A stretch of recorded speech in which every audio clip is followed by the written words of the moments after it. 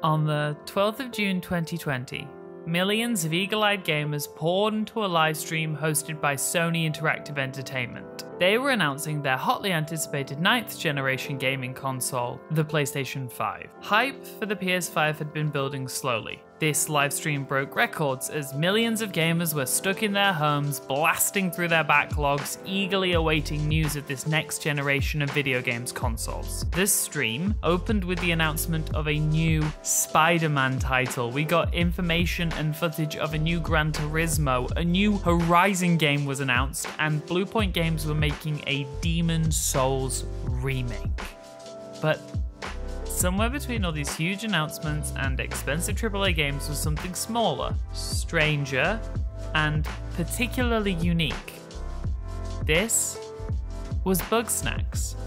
The trailer was a revelation. The theme song, it's Bugsnax, written by indie pop group Kero Kero Bonito, conjured up memories long forgotten of Saturday morning cartoons with their theme songs, earworms designed to infect the minds of children and convince them to become invested in a world where anything could happen. After the hype had died down from the initial PS5 announcement, journalists and gamers found themselves asking, what was that weird game with the Muppets and the bugs? Bugsnax? What's a Bugsnax? And why can't I shake that catchy theme song from my mind? The game was special, and we could tell that before we'd even played it. I think Bugsnax is one of the defining games of the decade, and by the end of this video, I hope you'll understand why, and perhaps even agree with my perspective. But let's not get too ahead of ourselves, for first we must journey to Snaktooth Island and see what all this fuss around Bugsnax is really about. So, bring your raincoats, boots, and omnivorous tendencies with you. Things are about to get a little weird. I should say at this point, I'm going to spoil the entire game. If you haven't played it and don't want to completely spoil it, I get it. Feel free to click off this video. If you have and want to see someone else's opinion on it, welcome. Or if you're the kind to not mind spoilers, that's cool too. I'll give you another warning before I talk about the end game and any major spoilers. Thank you, and welcome to Snaktooth Isle.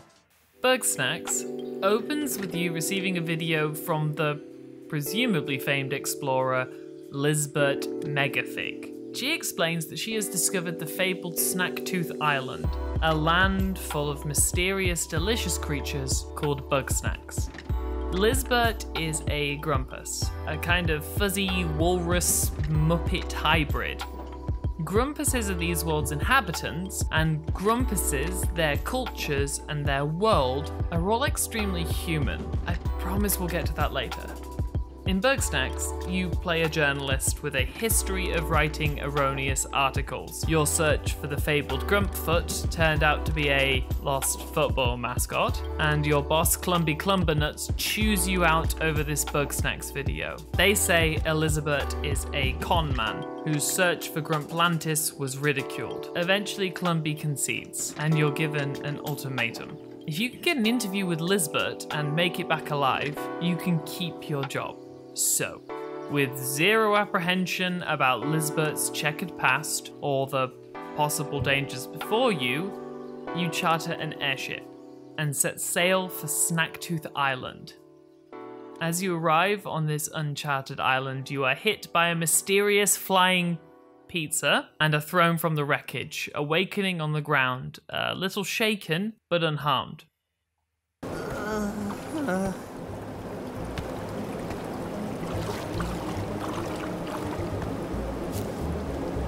Lisbeth? Is that you? Oh, thank Grump you're alive. Too bad I'm dying, though. What? Oh, it's me, Filbo. You stumble upon a Grumpus, who's looking a little worse for wear. This is Filbo Fiddlepie, the first of the island's residents you meet, and the foil to your eternally competent protagonist. Filbo has collapsed due to starvation, as his incompetency in the hunting of Bugsnax is as apparent as his low self-esteem. His meeting acts as a tutorial and is an excellent way for me to explain just how the gameplay loop of Bugsnax works. Filbo tasks the player with the goal of catching and feeding a strabby to him, a strawberry-shaped bug snack. In Bugsnax, the titular snacks can be caught in a variety of ways.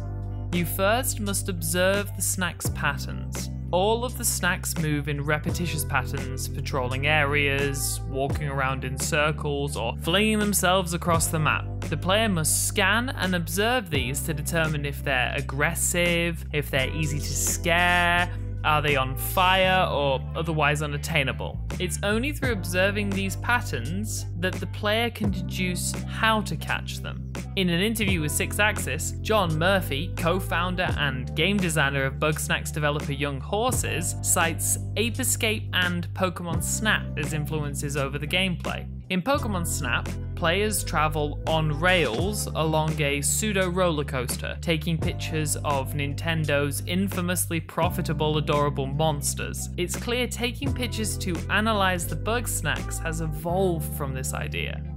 In Sony Computer Entertainment's Ape Escape series, players are tasked with hunting the titular apes, viewing the apes' patterns, and deducing which traps to hunt them with. It's clear that in some respects, Bugsnax is somewhat of a spiritual successor when it comes to this gameplay loop. Now we can analyze the patterns and identify the names of various Bugsnax, alongside some hints regarding which condiment is their preference. The question becomes, how best can we capture them? Fortunately, in Bugsnax, players have a number of tools available to them for hunting the titular critters. Filbo hands us our first tool, the snack trap. The snack trap is a spring-loaded net that when a snax enters the capture radius of, you can snap shut and trap these often disorientated edible critters. You also have a slingshot with which you may fire numerous sauces in order to lure the snacks with. There are 6 kinds of sauce available in Bugsnax, and these are ketchup, chocolate, hot sauce, ranch, peanut butter, and cheese, with most Bugsnax preferring the sauce that grows conveniently a few feet away from their locations.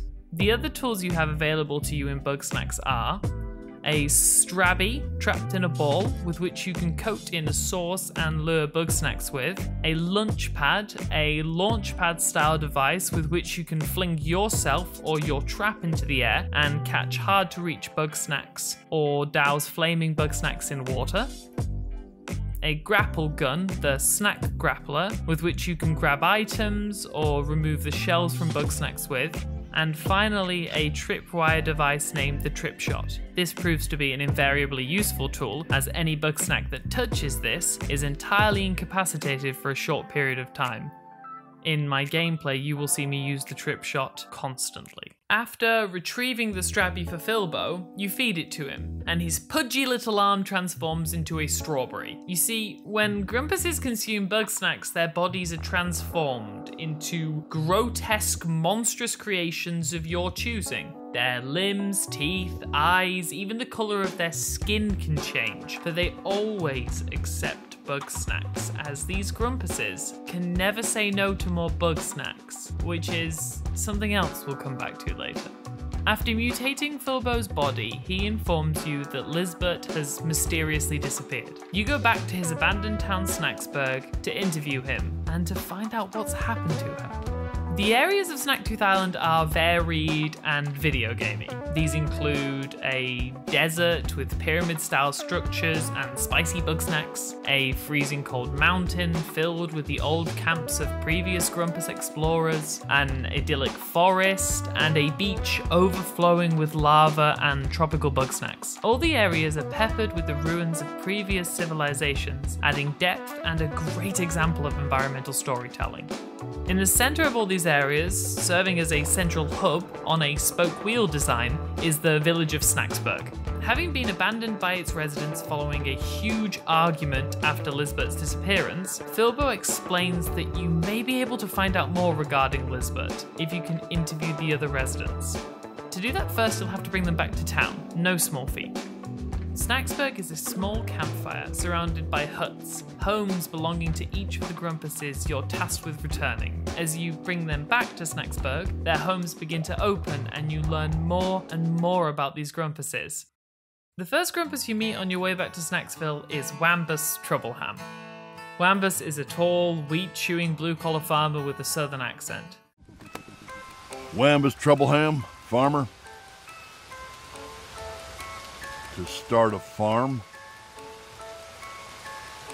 Like I can afford that. Seems like you never had to pay property taxes. Wambus's great fear is a fear of failure, both as a farmer, in his inability to own land and grow crops, but also his failure as a husband.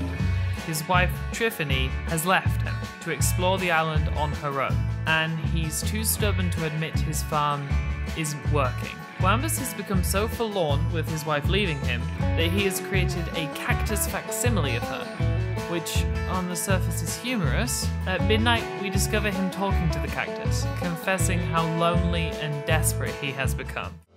Oh, Triffy, I miss you so much. I would hug your cactus facsimile, but it would only hurt me further. And it's the first instance that the story Bugsnax is telling us might be much darker than we initially thought it would be. The next miserable Muppet walrus we discover is Beffica Winklesnoot. Beffica is a short, heavy-set grumpus, an ex-paparazzi and self-confessed information specialist. I'm Beffica Winklesnoot, and I basically do whatever I want. Let's just say I'm an information specialist.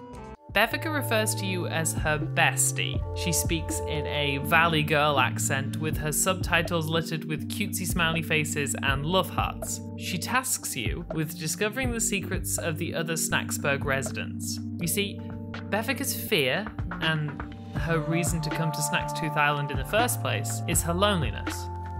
She alludes to her friends and loved ones turning their backs on her after an unnamed incident, alongside her fleeing some kind of legal troubles on the mainland. After we discover all the secrets of the island's residents, Beffica realizes that these secrets don't actually make her feel any better. She says all of her friends abandoned her the second she said something they didn't want to hear.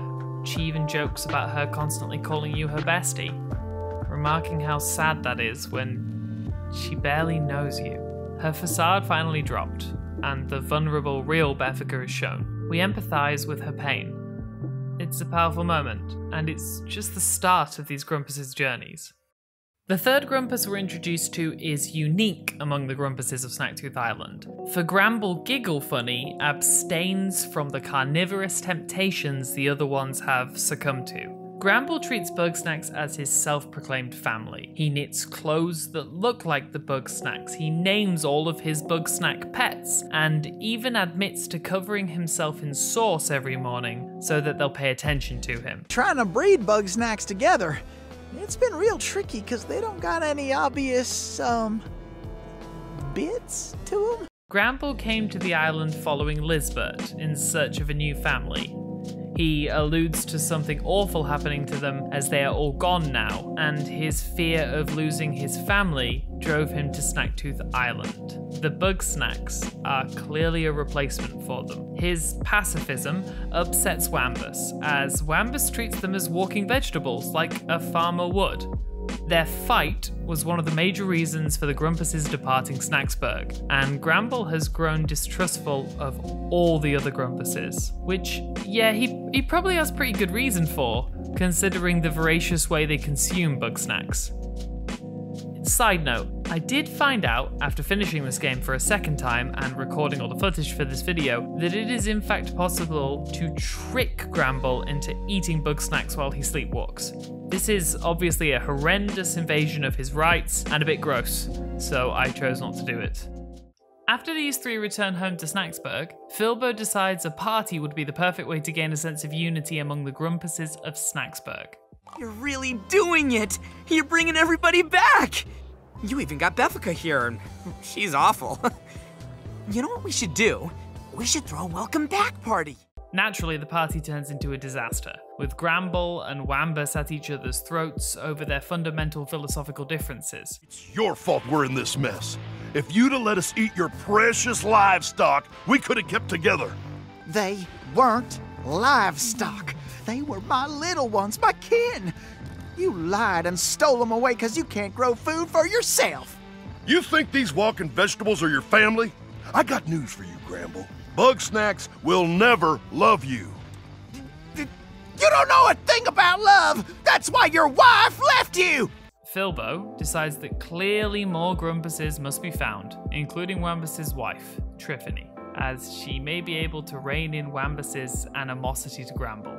As a present for helping him rebuild his town, he gives you your first Bugsnax. Unfortunately, and extremely conveniently, you're allergic. Something I think the others will soon wish they were. After all, shoveling living creatures down your throat to transform your body into grotesque monstrous shapes can't have any adverse effects, right? After spending the evening in the communal lavatory, you head out to find the remaining grumpuses and bring them back to try and piece together the disappearance of Lizbert. It's at this point, I should say, I'm playing on the PlayStation 5 version of the game. All the footage I've captured is from this version, and I'd like to speak about the excellent implementation by Young Horses of PS5 specific features. On the DualSense controller, the adaptive triggers help the traps and tools feel more tactile. The trigger, when a Bugsnax is within the trap for example, becomes slightly harder to press down, just as your Grumpus is pressing the button on their wrist. The same is true for the Source Slinger, where you can feel the tension and release of firing a source through the triggers. The haptic feedback is another way in which Young Horses has excellently used the DualSense controller. You can really feel your footsteps while walking on sand or grass. It changes. The implementation is subtle, and I have no doubt you're fed up of hearing about journalists and gamers sing the DualSense's praise, but Bugsnax is an excellent example of how smaller developers can implement the DualSense's unique features to increase a sense of immersion. I'd love to talk about the music of Bugsnax. While I too fear the wrath of YouTube's copyright system, I will only be playing Bugsnax music in this section, so if required, I can remove the songs later. I believe the interview music to be one of the best songs I've ever heard in a game.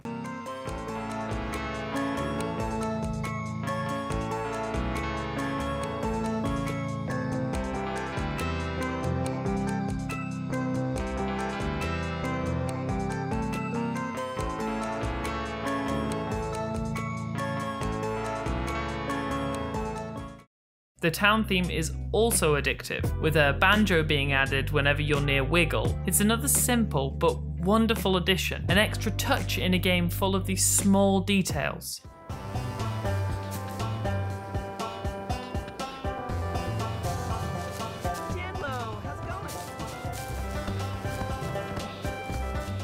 While the theme song, It's Bugsnax, quite rightly has held the spotlight, I believe the entire soundtrack by Seth Parker to be incredible.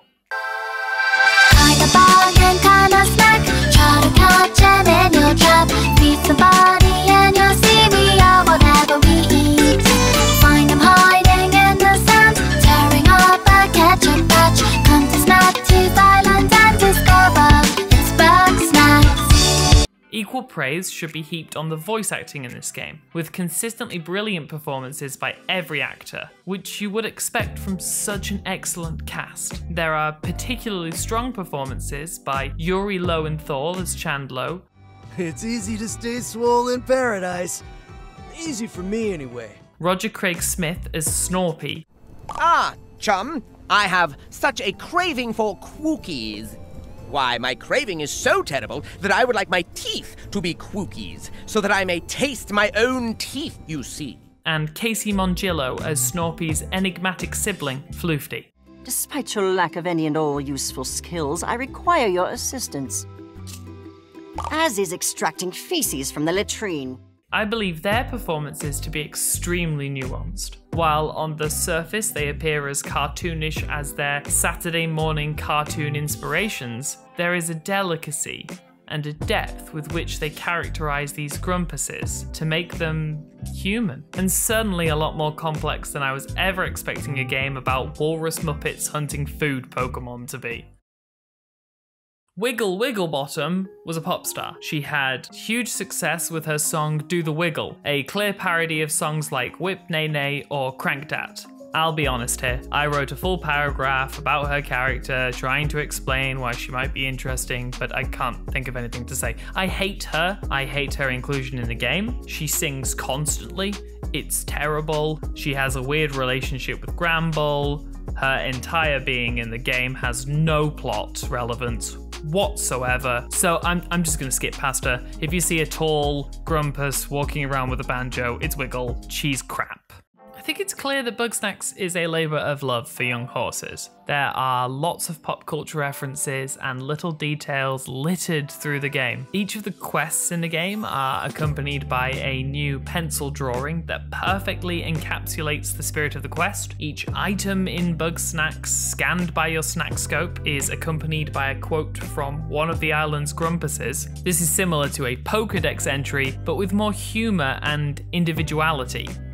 The game's humour as a whole is excellent. Humour is a notoriously difficult thing to nail in a video game, with very few games properly capturing such a subjective thing. I do believe Bugsnax is the funniest game I have played in a long time. Its humour runs the gamut from dad-style puns, parodies of pop culture, to excellent one-liners. It's all presented with an earnestness that's devoid of any cynicism, making it appear even more like a lost Jim Henson production. The next Grumpus we meet is an interesting one. His name is Cromdo Face. He's a gruff, Danny DeVito in Matilda-style con man, sporting a garish spotted tie and a cheap suit. The name's Cromdo Face, the one and only salesman in paradise. Cromdo is an independent businessman and founder/proprietor of Snaktooth Isle's best and only shop, Cromdo Mart. Cromdo saw Lisbeth as a gold mine, and Bugsnax as a business opportunity ripe for exploitation and, most importantly, quick profit. He left Snacksburg because Beffica caught him riling through Lisbeth's possessions after her disappearance. He immediately tries to con the protagonist into giving him an exorbitant amount of Bugsnax in exchange for a rickety, half-broken bridge, which promptly collapses on the player. Convincing him to return to Snacksburg is simple, as he believes the others to be easy to take advantage of. Initially, he appears gruff, callous, and a little rude, but after bringing him countless increasingly hard to find Bugsnax, including the giant pizza moth that grounded our airship in the beginning, he finally opens up to us. Prior to his life on the island, he wasn't some smooth-talking con man at all. He's a salesman, and from the sounds of it, a pretty bad one. He hated his job on the mainland and escaped here as part of a midlife crisis. He confesses to hating being a scumbag, a hustler, as he puts it. He's clearly a good man deep down, and it's never said for certain, but in his cabin there's a tie that says #1 dad on it, hinting at his reasons for wanting to get rich, maybe even an altruistic motivation to his money obsession. Perhaps it's all for his child. After convincing Cromdo to return, we stumble into the ruins of a desert in search of an intrepid explorer of a different kind, Wambus's no-nonsense wife, Triffy Lotterblock. I'm Triffany Lottablog. You caught me doing some archaeology. Try not to step on the skulls, yeah? She's an archaeologist and a descendant of a famed explorer, Bronica Lotterblock. Triffany is following in her grandma's footsteps, as Bronica was the grumpus who first discovered Snaktooth Island, and she hopes to find her grandma's final resting place there. She explains how an ancient culture used to live in the desert here, but all that remains are their bones in strange communal burial sites. She speaks with a strong Minnesotan accent, even referring to Wambus as a hot dish, a traditional Minnesotan meal. Wambus's fight with Gramble scared her, as his aggressive behaviour and refusal to move to the ruins with her drove her to her wit's end. Over the course of the story, you search for ruins with Triffany, and even find a camp she presumes to be her grandma's, including a grumpus skeleton. It isn't her grandma, and she accepts that she has to stop looking at the past and build a future. Sometimes not knowing all the answers is okay. With Triffany back, that's 3 more residents return to Snaksburg. Wambus and Triffy have a heart-to-heart. It's heartfelt and raw. Wambus breaks down and apologizes for everything he's done to hurt her. They make up and kiss. It's lovely, and you feel instrumental in returning a little piece of love back to Snaksburg. Welcome home, Triffy. Let's hope the cactus doesn't get jealous. What's that now? Nothing. For a moment, you forget all about Lizbert and your quest to find her, but more importantly, you forget about the Bugsnax. This is the secret to Bugsnax as a game and its success. The Bugsnax themselves are completely inconsequential. They don't matter. The real heart of the story is here with these grumpuses. Young Horse's focus on empathy is so well realized here, it's astounding. But as much as I'd like a Grumpus marriage counselor game, we're here to find out what happened to Lizbert and why these Grumpuses can't stop guzzling down 21st century fighting foodons. A fog descends over Snaksburg and all these Grumpuses warm themselves by the fire. They tell spooky stories about ghosts or creepy things they think they have seen, with Wiggle declaring in an awful sing-scream about the Queen of Bugsnax, a mythical creature she claims to have seen. A terrible crash is heard over by the mill house. Plucking up the courage to go investigate, you and Filbo discover that it's not a ghost or a Queen of Bugsnax, but rather an affable, bro-y grumpus, Chandlo. He's come back to check the town is okay after seeing the smoke from your fire and grab some supplies for him and his friend. He says he'd love to return, but he can't without his best friend Snorpy agreeing. So the next morning, you decide to scale the freezing cold mountain to find those 2 grumpuses, convince them to return, and find out just what they know about Lizbert's disappearance. Chandlo Funkbun and Snorpington Snorpy Fizzlebean are unique in that you recruit the 2 of them together, for these 2 grumpuses are entirely inseparable. They are also by far the most endearing and likable characters in the game, and definitely my favourites.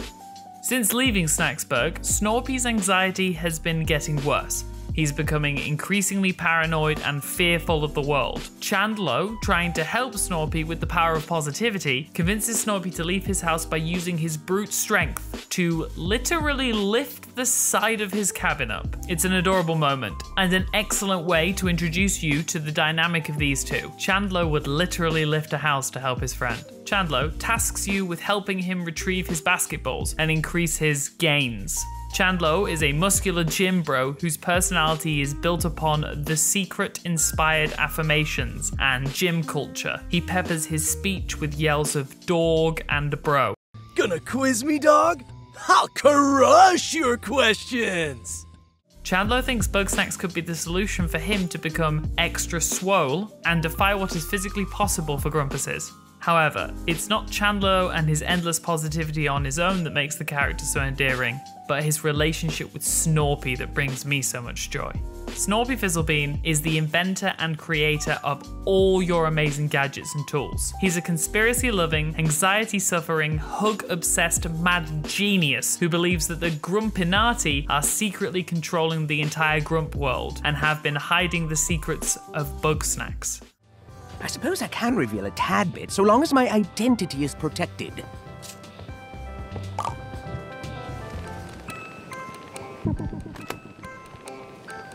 I am Snorp Redacted Bean, and I have devoted my life to inventing devices that foil the machinations of the Grumpinati. After bringing him some Bugsnax, Snorpy confesses a secret to you, one that he fears could ruin the thing most dear to his heart. His friendship with Chandlo, because Snorpy is secretly in love with his best friend. After convincing the lovable bros back to Snaksburg and receiving a very, very long enthusiastic hug from them. Bro, if I didn't think it'd crush you like a tin can, I would hug the grump out of you. Oh, what the grump. Here it comes! What expert hugging that is! You do that hug!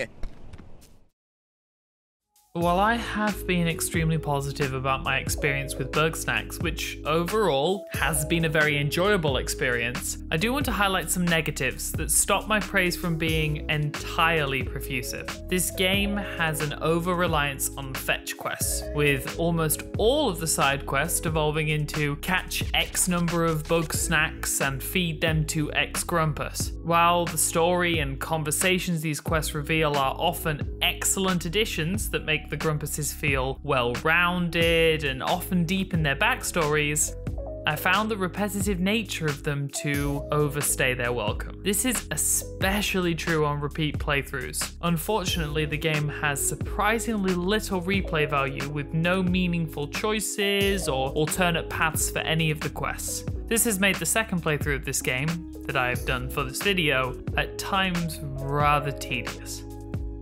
Another issue I have with Bugsnax is in the catching of Bugsnax themselves. The reward is rather lackluster. You either propel a side quest on further with a caught Bugsnax, or use it to transform the grumpuses. That's all. This is fine for snacks that take 20 seconds to catch, but there's little reward for capturing a more complex snack. For example, one that's on fire or runs away from you. When all your Bugsnax are worth a Bugsnax, what is the motivation for the player to hunt the more difficult ones, save from the challenge itself? Pokemon, alternatively, rewards the more difficult Pokemon by making them more powerful or rare. The legendary Pokemon are notoriously difficult to catch. Bugsnax doesn't do this. I cannot help but feel like the Bugsnax themselves were almost an afterthought in the development of this title. A number of the game's side quests lead to the capturing of giant Bugsnax, almost legendary Bugsnax. While on the surface this seems a great way to finish the Grumpus' side stories, they discover this fabled snack they wanted, only to find out that the Bugsnax didn't fix their issues, and tying this into gameplay is an excellent idea. However, the mechanics for capturing Bugsnax themselves were never intended to be used in such large-scale encounters. The boss encounters last far too long, which makes them a consistently frustrating occurrence. A particularly egregious moment is the Moths Are Supreme fight. As the culmination of Cromdo's side quest, the player is tasked with capturing the Bugsnax that grounded your airship at the start of the game, and whose looming presence can be felt and heard over the desert. Unfortunately, even on my second playthrough, the encounter continued to be extremely frustrating because the mechanics used to trap bugs have been jammed into boss battles. It just doesn't work. The game's lack of failure states and poor player feedback results in a frustrating experience. The lack of fast travel is another issue I have with this title. While Snaktooth Isle is small enough to be traversed in minutes and the player speed is extremely fast, the game requires you to continuously backtrack to areas you've previously visited. This is especially true for side quests. A Return to Snacksburg button would have been an extremely welcome feature. There are shortcuts between areas, but these are only accessible through solving a puzzle. I believe these being a reward for doing side quests or the main story itself would have made backtracking through these areas less frustrating. This is especially true with the title's very short loading times thanks to the PS5's lightning quick SSD. In an interview with Shack News, Phil Tabotsky stated Young Horse's intention was to create a game without failure states, to make it as accessible as possible. I do believe they have achieved this in many respects. The game is extremely accessible, and a game I would recommend to people not used to operating first-person cameras or using dual sticks. But there are issues present in the game regardless of character deaths and checkpoints. Fire mechanics are difficult to manage. The second your equipment catches fire, it breaks. Snorpy clearly has yet to invent fireproof traps. When your character is damaged by fire, they're set aflame and run around for a long time flailing their grumpus arms in the air unless cooled by water. This is extremely frustrating in a game where you often have no control directly over the Bugsnax you are catching. Waiting for an inconsistent outcome is rarely ideal in a game. These issues I have with the game do prevent it from being perfect, but they are small enough, especially when we consider the excellent presentation and the quality of writing and performances that elevate Bugsnax past these minor issues. We had just returned Snorpy and Chandlo back to Snacksburg and collapsed in bed from exhaustion. We're woken in the middle of the night by Beffica screaming and claiming her and Gramble saw a monster. The others are understandably skeptical, and an argument ensues. You put your Witcher medallion on and do your best Geralt impression and look for clues, finding creepy footsteps and a sinister sign etched in the woods saying, "No more Bugsnax." Tensions are understandably high in the camp, and old rivalries begin to flare up. Snorpy assumes it's the work of the Grumpunati. Wiggle blames the Queen of Bugsnax again. Seeing this unease and fearing civil unrest, Filbo tasks you with finding the last 3 remaining grumpuses and attempting to ensure the safety from this unforeseen outside threat. First, we're going to find the wisest of all the grumpuses, Shelda Woolbag. She's an old grumpus who appears initially as a wise guru, speaking in nonsense pop philosophy riddles, referring to herself as one, making references to inner peace, and a godlike being called the Mother. She speaks constantly of the temptations of Bugsnax and appears as a stereotypical hippie type, adorned with a headband of flowers and a necklace featuring the peace symbol. She returned to the island to isolate herself from the world she views as poison. She describes a lack of interest in consuming the Bugsnax, however she constantly asks for Bugsnax to be placed in her special container. The next day, we can see her body is transformed. She's clearly ashamed of her inability to remain pious, and succumbs to the temptations of Bugsnax, as most of the grumpuses do. Alongside Wiggle, I believe she is among the worst characters in Bugsnax, and almost entirely inconsequential to the story. She represents young horses padding out the game, and completely unnecessary addition to the title. I do wish that Shelda was not in the game. It's off to Boiling Sands to find the grumpus with the answers, or at least some of the answers, we hope. Floofty Fizzlebean is Snorpy's estranged sibling, a scientific genius and the foil to Snorpy's conspiracy theories and pseudoscience, greeting his nonsense with consistent apathy. Floofty is so committed to the field of scientific research that they have decided to remove their own leg to prove their hypothesis correct regarding Bugsnax's ability to regrow lost body parts, and they view Bugsnax themselves as a breakthrough in medical research. The other residents have seen Floofty dragging a severed limb around and have misguidedly grown to assume Floofty is a cannibal. Needless to say, Floofty has preserved their severed limb and has decided not to consume it. Now, it would be impossible to talk about Floofty without saying that Young Horse's inclusion of a non-binary character, whose story arc is not related directly to their identity, should be championed. The character is referred to with they, them pronouns, and all the grumpuses refer to Floofty as they, them, or as Snorpy's sibling. It's lovely to see this kind of inclusion in video games, something I hope to see more of in the future, and a wonderful way in which Bugsnax is clearly influenced by children's media. In an interview with AIAS Game Maker's Notebook podcast, Young Horse's CEO Phil Tobotsky stated, "The company was influenced by children's media that on the surface appeared simple, but contained deeper messages with darker themes, or more personal topics. Steven Universe, Fern Gully, and Over the Garden Wall were all referenced by him as influences over the game, and this direction is something I believe Bugsnax does effectively." A number of reviews for the title from major publications referenced how unexpectedly dark, personal, and touching Bugsnax becomes as the story unravels. Clearly, the art style, music, and presentation is all designed to appear as a Saturday morning cartoon with deeper levels, just like Young Horse's influences. And Floofty's inclusion as a non-binary character, a topic that might be difficult to discuss and very personal, is a wonderful way to address inclusion in video games. Now let's get back to recruiting Floofty. They wish to challenge the question of what it is to be a grumpus.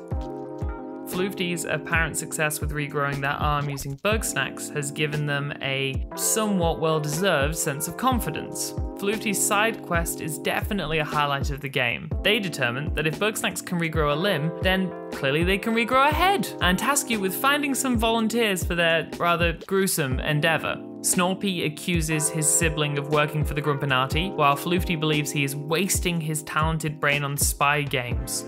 Floofty believes Snorpy is a coward, who can't tell Chandler that he loves him. The two have some unresolved issues, clearly. After fully transforming Floofty's body into a grotesque monstrosity and climbing into a pizza cutter guillotine, Floofty orders you to funnel Bugsnax into their corpse's mouth while they are being beheaded.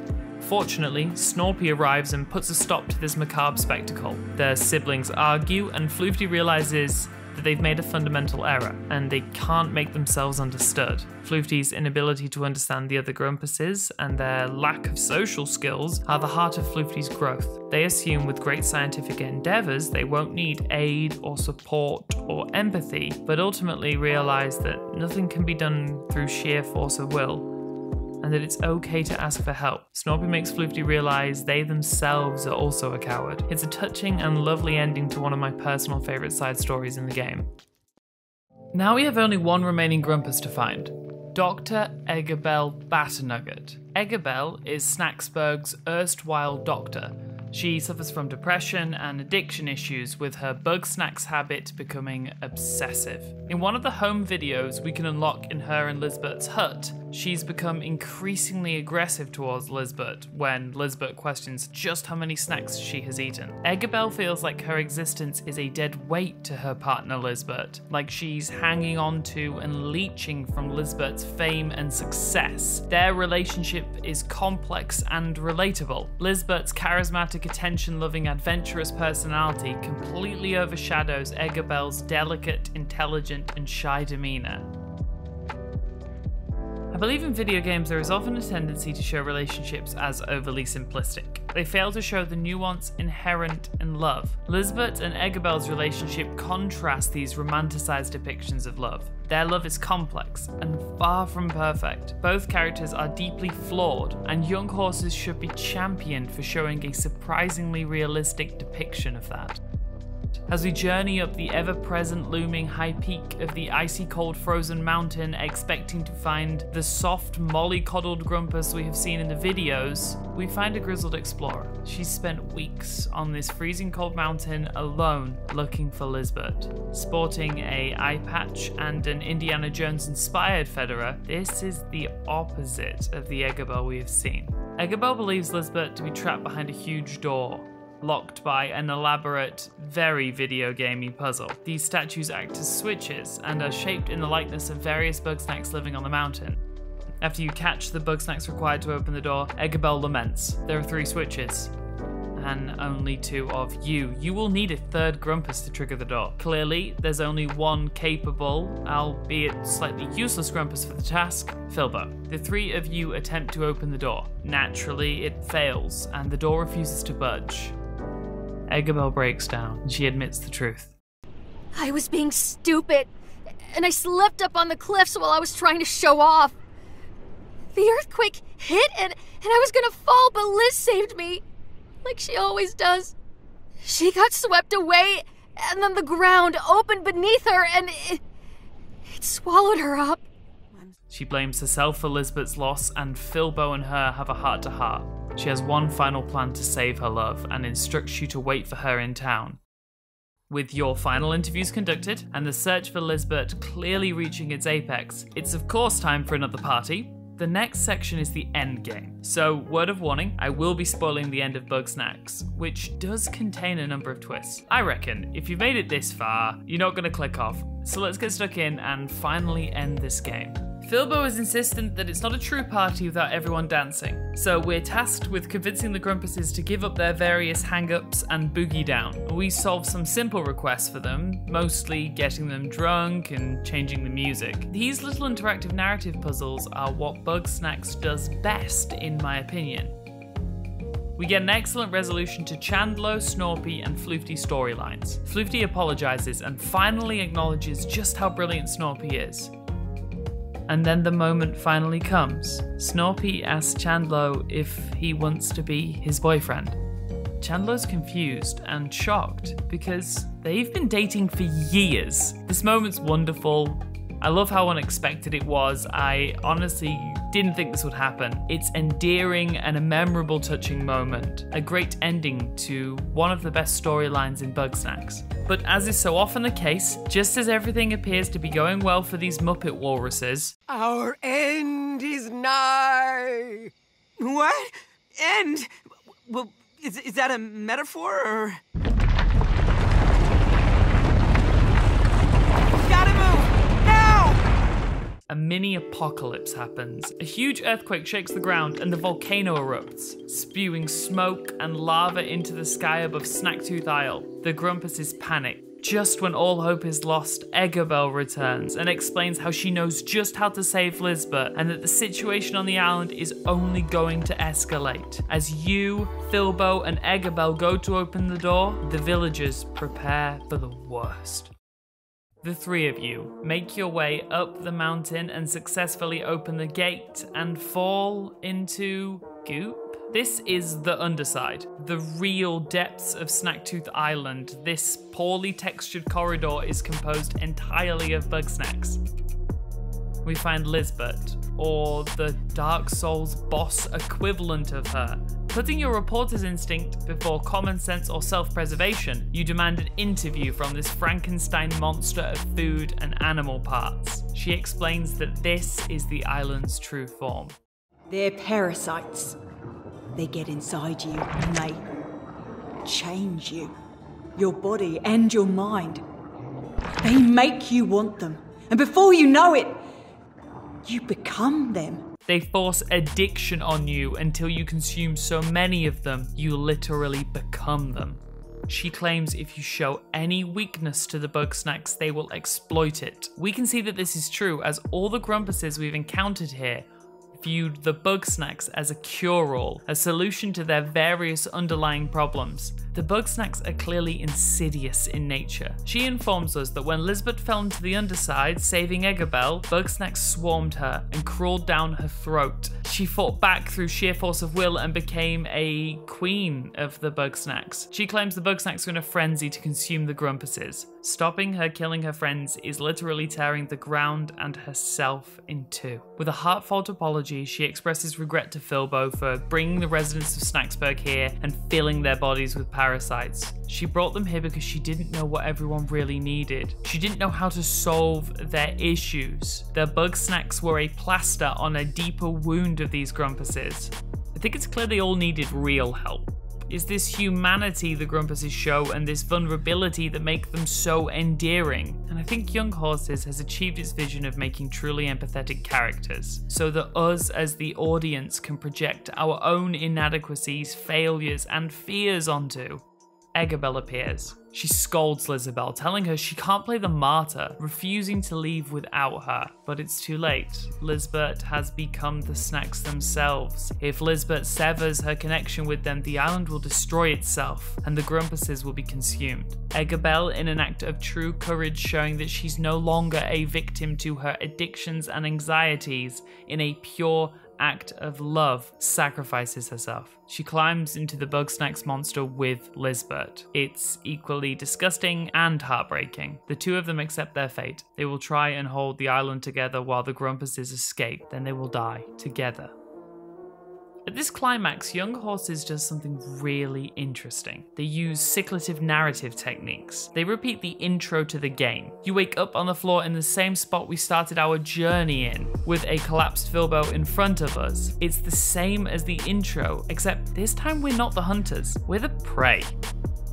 As the volcano erupts around us, we run back home to warn the residents about Lisbeth, Eggabell, and the exodus that must start as soon as possible. Fortunately, Snorpy, ever the ingenious inventor, has modified his traps to become snack-killing machines. We just have to hold off the invasion of Snaksburg long enough until our balloon can take flight again. Bugsnax, in a third act twist no one could have predicted, then turns into a wave survival game, requiring you to help the grumpuses ward off the increasingly aggressive parasites. The stakes are real, for if we lose even one grumpus, the true ending of the game will be lost, and the Grumpinati just might win forever. The truth is that despite the high stakes of this ending, the mechanics of Bugsnax were clearly not made for wave-based survival. This sequence is thankfully just short enough to not completely ruin this ending. This twist to murdering endless waves of Bugsnax is a fun way to mix up the end of the game, and an excellent way to show the creativity of young horses. Seeing Snaksburg in disarray is also suitably grim, with the rivers flowing red with what one hopes is bug juice, just as it seems all hope is lost and your ship is doomed to be grounded again at the last moment before certain death. Lizbert and Eggabell appear. We bid farewell to Snaktooth Island and fly to the safety of the mainland, as far away from Bugsnax as we can possibly get.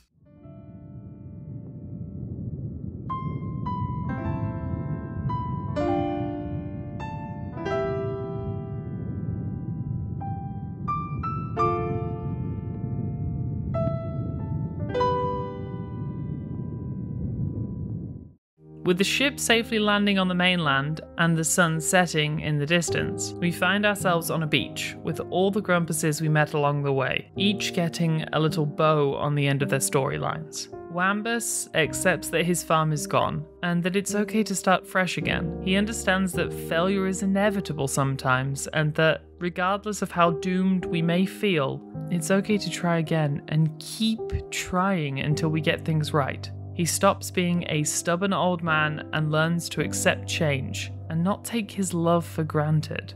Triveni accepts that she has become so obsessed with the past, she forgot the future, and decides to move forward with Wambus, starting afresh and forging her own legacy, together with the man that she loves. Wiggle decides that her muse is now Gramble, with inspiration from her love of him, not the Bugsnax. Once again, I hate Wiggle. Wiggle is the worst. Gramble acknowledges that leaving his snacks was difficult, but nowhere near as hard as he thought it would be. Moving on and putting the past behind us isn't always as impossible as it seems on the surface. While we must respect our past, it doesn't have to define us, and he feels as though he's finally found his family with Wiggle. Beffica decides that returning to her old life and her old friends can never happen because that world is gone, but she knows she can make new friends and start afresh without the past looming over her. She can finally put the past to rest. Cromdo finally accepts defeat and decides he doesn't need a Bugsnax scam. His midlife crisis is resolved, and he accepts that his life wasn't really that bad at all.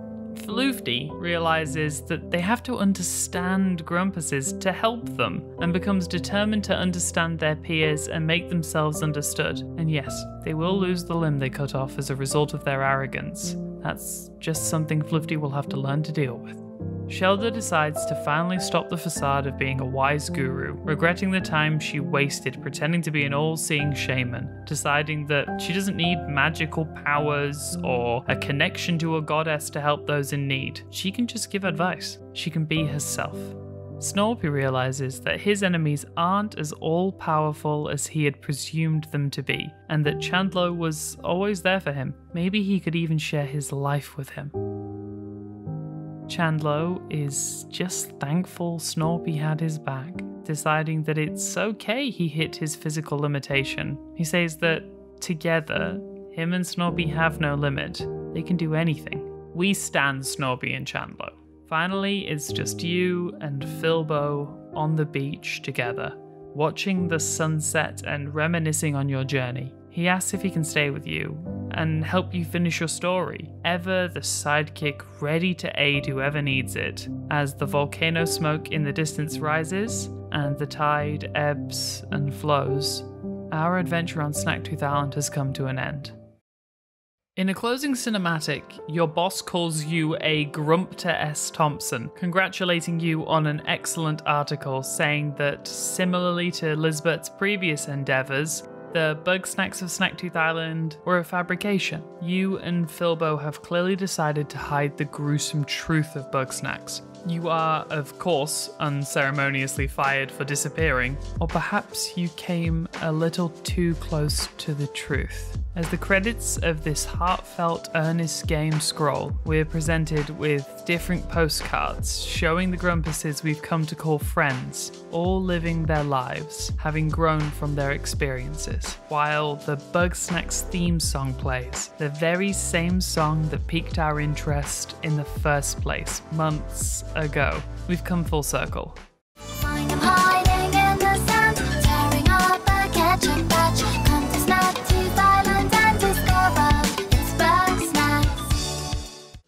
As the sun fades, the voice of your former employer can be heard talking about us getting a little too close to the truth.